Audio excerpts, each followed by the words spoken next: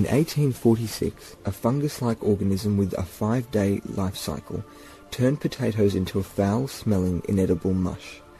Tenant farmers, their entire harvest wiped out. Extreme hunger, starvation and disease ensued, with peasants dying in the hundreds of thousands on the streets, farms and workhouses throughout the land.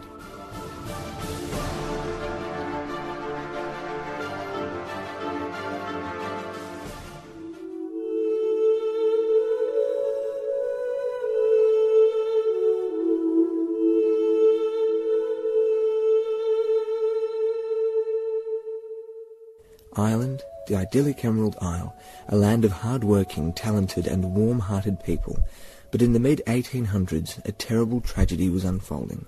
The consequences of centuries of unjust laws and practices imposed on Catholic Ireland by Irish oppressors had pauperised the peasants.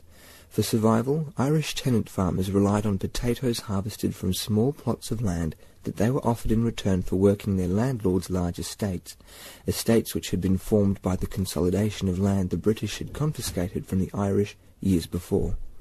The English Quaker and MP John Bright was an arch critic of Irish land laws. He was gathering arguments he could use in the British Parliament to restore ownership of land to tenant farmers. Bright's diary entry for September 7th, 1849, notes, "Called on Count Strzelecki at Reynolds Hotel. Count Strzelecki said, if the devil himself exercised all his ingenuity to invent a scheme which should destroy the country, he could not have contrived anything more effectual than the principles and practices upon which landed property has been held and managed in Ireland." John Bright concluded that the Count is greatly in favour of tenant compensation. It would stimulate labour, would absorb the surplus labour now idle in the workhouses.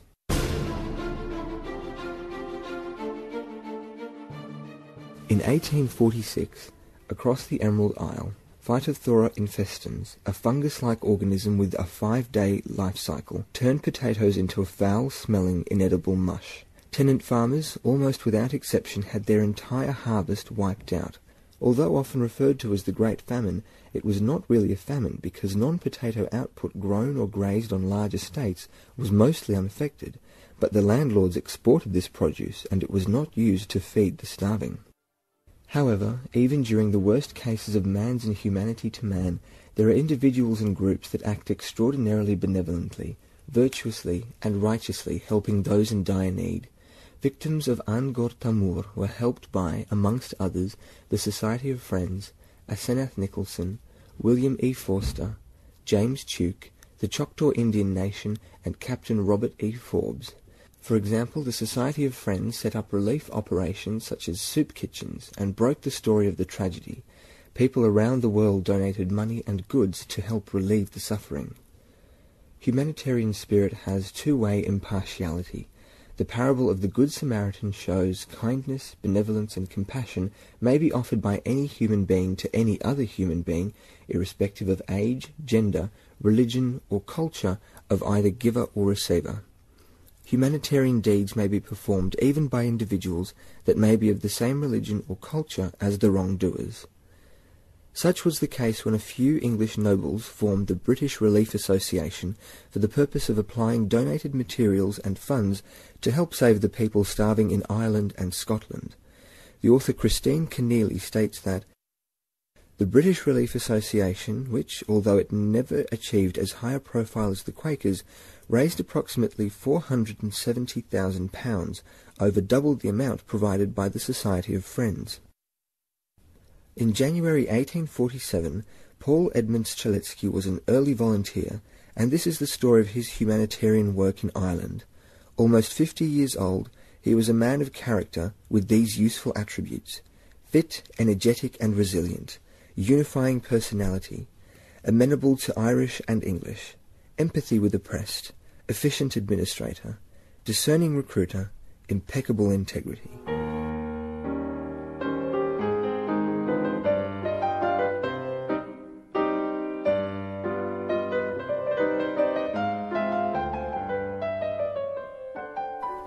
Sir Edmund Strzelecki was born on June 20, 1797 at Głuszyna, a suburb of Poznań in western Poland.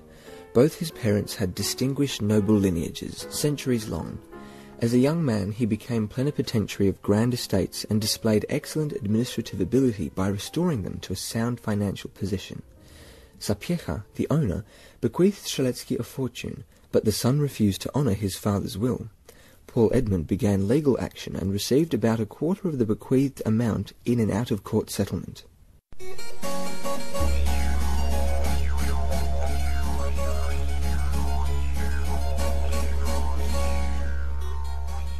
In 1829, Strzelecki left Poland to explore the world, engaging in geological and mineralogical research as a self-educated scientist. After expeditions to North and South America, the Caribbean and the Pacific Islands, he arrived in Australia on the 25th of April, 1839. Over 4 years, with the help of Aboriginal guides, he travelled about 7,000 miles on foot across tribal territories by permission, not force, peacefully completing 4 major expeditions. In 1927, the Victorian Historical Society honoured Strzelecki's Gippsland explorations by unveiling 7 cairns approximating Paul Edmund's pathfinding route. Some matters worthy of note include discovery of gold, silver, coal and other minerals, climbing and naming Mount Kosciuszko and determining it to be Australia's highest mountain, mapping, naming and reporting about the productive potential of Gippsland, opening the region for settlement, advocating large-scale adoption of irrigation, his empathy for the plight of Aboriginals. Strzelecki left Australia on April 23, 1843, journeying across Asia before settling in London, where in 1845 he published the physical description of New South Wales and Van Diemen's Land, accompanied by an extraordinary and detailed geological map 25 feet by 25 feet in dimension, a small version of which is included in his book.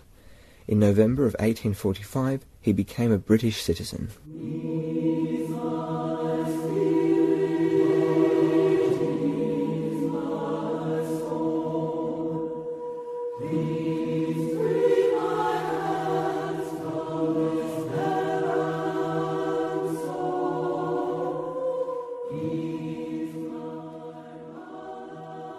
Strzelecki, a man of independent means, was touched by the unfolding tragedy. He wanted to do all in his power to help the sick and starving survive. Aware that he had travelled 7,000 miles on foot exploring Australia, the association respected his capabilities and assigned him to the counties of Donegal, Sligo and Mayo, the regions in the western parts of Ireland where hunger was most severe and getting help to the starving was extremely difficult due to poor infrastructure and dispersed settlement. Seeking first-hand knowledge, Strzelecki scouted his districts and was horrified by what he was witnessing. At Carrick-on-Shannon I found the poorhouse and hospital crowded with half-naked and emaciated men, women and children, a prey to dysentery and fever which terminated fatally. The number of daily deaths exceeded the supply of coffins which the place could furnish.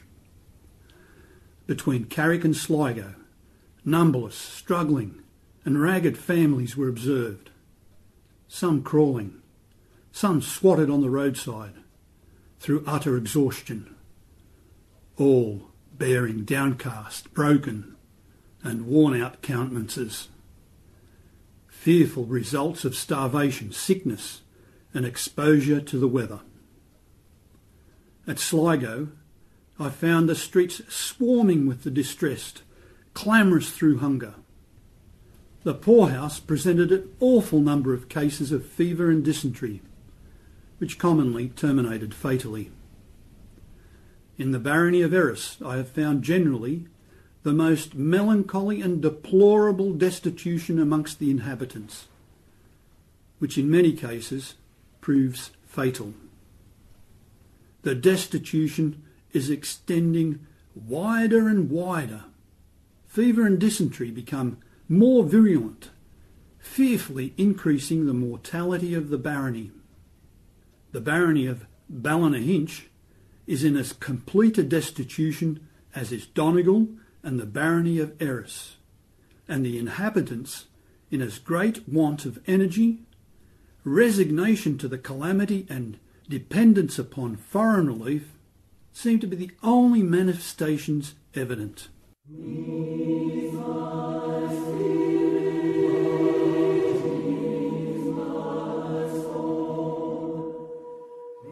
In March 1847, Strzelecki contracted typhus, and although he suffered ill effects for the rest of his life, he continued organising relief after his recovery.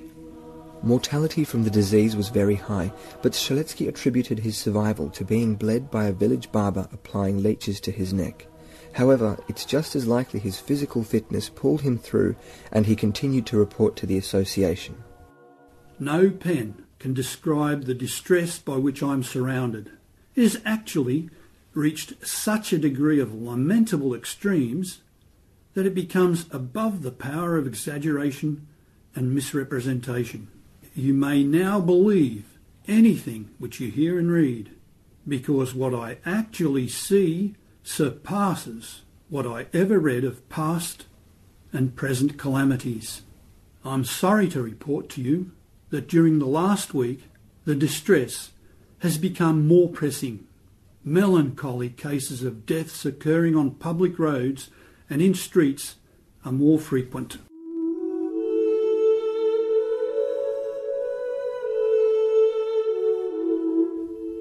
Paul Edmund witnessed the unbearable. He especially took the suffering of the children deeply to heart. Childhood memories awoke. His father died when he was 4 and his mother 6 years later. Strzelecki anguished over the permanent scarring the children would suffer from the horrors they experienced and witnessed. Urgency for action was extreme. What to do? Strzelecki's plan of action was simple, innovative and revolutionary. There seemed nothing wrong with the current routine of helping families through parents. Up to this time, it was the normal procedure wherever aid to the destitute was offered around the world. No one anywhere in the world had ever before given it a thought that the relief could be provided in any other way. Strzelecki turned the orthodox wisdom on its head. He changed the focus away from the parents and onto the children, first at Westport, but eventually to every district suffering deep distress. On October 24th, 1847, Count Strzelecki wrote to the British Association, "The Temporary Relief Act and private and charitable donations, while meeting fully the destitution of the full-grown people, had seldom been instrumental in alleviating that of the helpless children, who, in their general run and scramble for food, have been left behind, hungry. Conscious that schools in generally will be the most systematic and beneficial machinery, I've distributed clothing and secured 1 meal daily, of which the cost averaged 1/3 of a penny per head." For the sake of the children, Strzelecki was able to convince Catholic and Protestant clergy to set aside their differences. I took the opinion of both Catholic and Protestant gentlemen upon the subject, and everyone confessed that in these extraordinary and exceptional times, when nakedness and hunger amongst children threaten them with most severe suffering and demoralisation, the assistance in food and clothing given to them through the medium of schools, of whatsoever denomination they may be, cannot be construed either into favouritism or indifference to the principle on which the school is to be conducted. The children located in the most illiterate parts of Ireland not only improved their educational standards, they also learned good hygiene. Every union inspecting officer was requested by Count Strzelecki to require that water, towels, soap and combs are provided at each school at which relief is afforded, and that no child be allowed to partake of his ration without having first well washed his face and combed his hair. In June 1847, the association picked Strzelecki to be their chief executive officer, administering and coordinating the relief program. Working from Dublin, he allocated the association's funds and resources to the areas he believed were in most need across Ireland. He did so till the association's funds were exhausted in September 1848.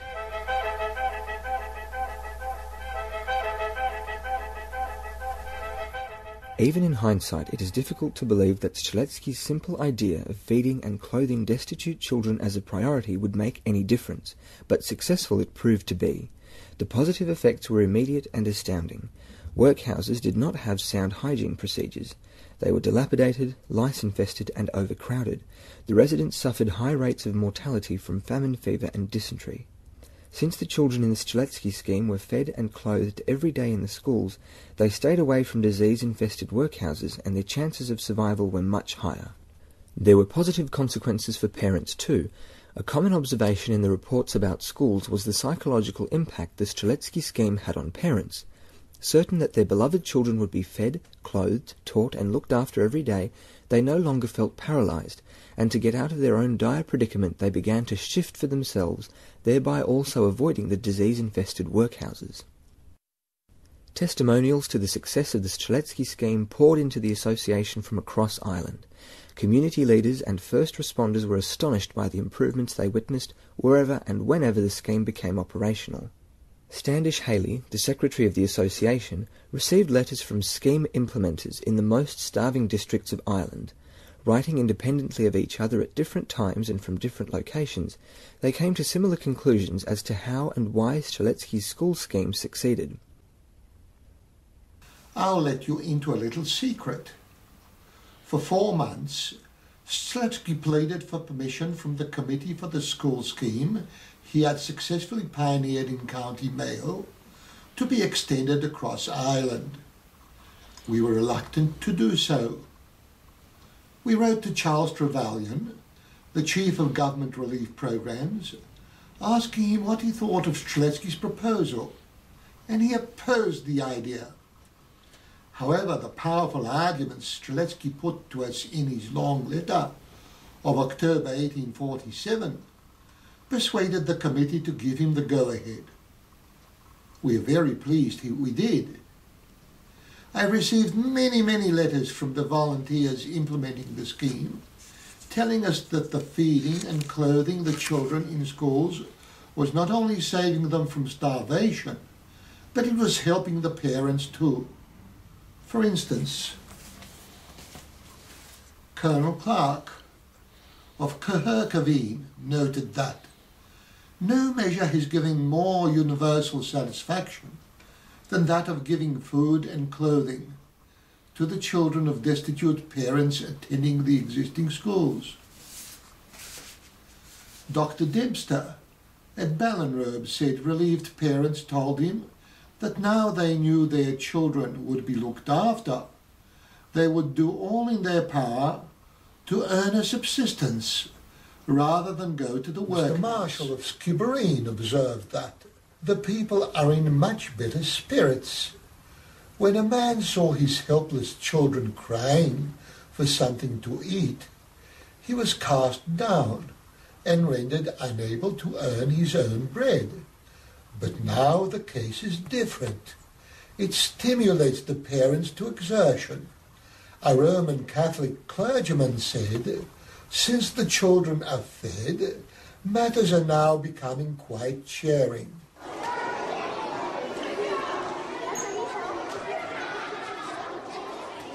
Captain Hotham of Tralee made surprise visits to the schools in his district, and he wrote, "It was a great comfort, after seeing the terrible destitution of the country, to witness so many little children happy and healthy amidst the dreadful desolation which surrounds them."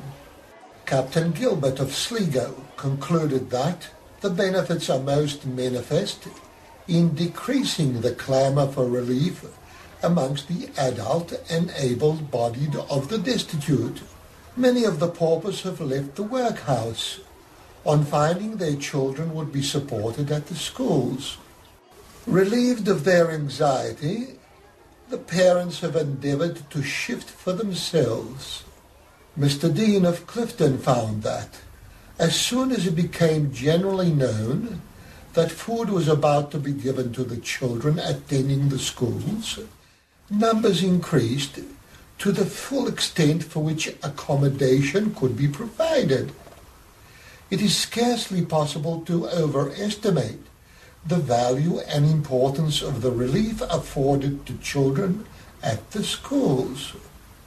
Captain Mann of Kilrush said he couldn't find the words to tell how much benefit is derived from feeding the destitute children at the schools. It prevents the little creatures from starving and improves their habits and leaves the parents free to seek for their own subsistence. Captain O'Mahony of Kenmare considered that The benefit derived by this system is very extensive. I am constantly about the country and inspect the schools. When I contrast the children when I first came to the Union with the present, instead of numbers of emaciated children struggling all over the country, there are but very few to be seen now. Mr. Darcy of Ballyshannon let us know. The Board of Guardians expressed their thanks to the Association for the benefit received, and to their able and courteous agent, Count Strzelecki, for the great and judicious assistance given to their union through the medium of food distributed to the destitute children in schools. It has been of signal service in reducing the pressure for relief, because so relieved by the bread given to the children, the families have endeavoured to support themselves.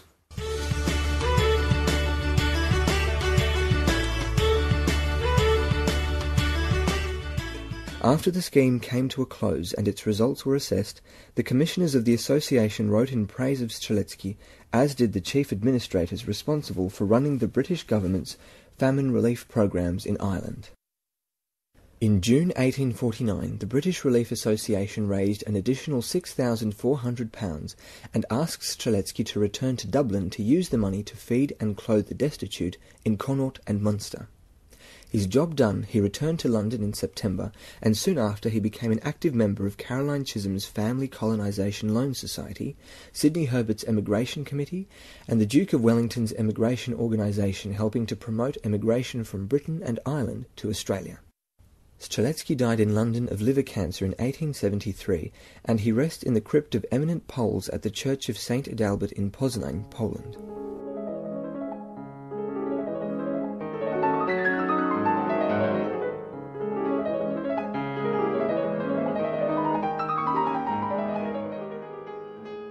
Sir Paul Edmund Strzelecki worked tirelessly, gratuitously and successfully for nearly 2 years in the most distressed regions of Ireland, overcoming the typhoid fever he contracted in late March 1847 and continued providing a helping hand to those most in need.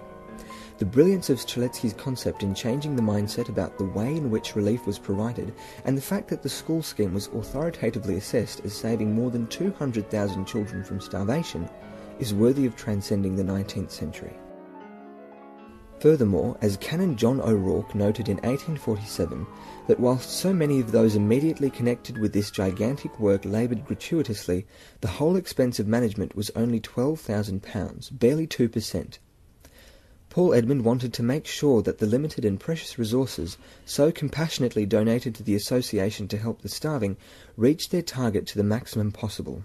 From his plenipotentiary experiences, he had a discerning eye in recruiting honest, hard-working and capable volunteers to instil and run his innovative scheme. As a result, more than 98% of the materials and funds under Strzelecki's administration went directly to assist those in most need, a stark contrast to the chronic waste and corruption in the British government's programs, and even nowadays some of Australia's most prominent charities spend more than 40% on administrative costs. Internationally, billions of dollars disappeared in the scandalous UN Oil for Food program. Strzelecki's humanitarian deeds had won the hearts and minds of the people of his day, and he was deeply respected at the highest levels. Barely 2 months after he returned to London, on November 21st, 1848, he was knighted for his noble actions by Queen Victoria.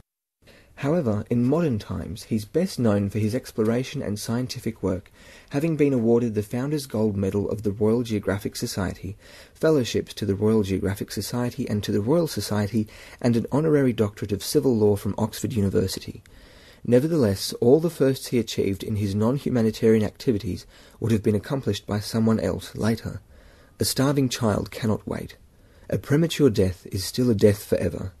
What is the value of a single human life? Strzelecki was responsible for saving hundreds of thousands of children from starvation and deserves to be honoured intergenerationally.